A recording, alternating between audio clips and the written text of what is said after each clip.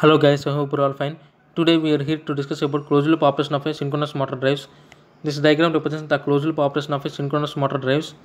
So let's get into the topic. This is the motor, this is the load side converter, this is the source side converter. If you observe here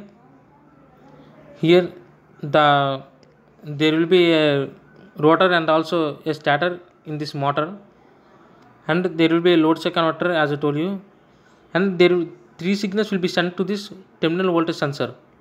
Then the three signals coming out of the outside will be processed by a terminal voltage sensor, which means these three signals will be processed by this terminal voltage sensor.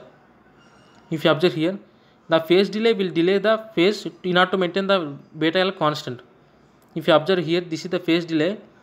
It will delay the phase in order to maintain this beta L constant, and then the firing circuit will generate pulse to the load side converter, which means here this is the firing circuit. It will generate the pulse to the load side converter. Now let's discuss about this part. This is the source side converter. Here omega r star means this is the reference speed, this is the speed. These two will be compared. Then the error will be sent to the speed sensor. Then the output of the speed sensor will be sent to the current limiter.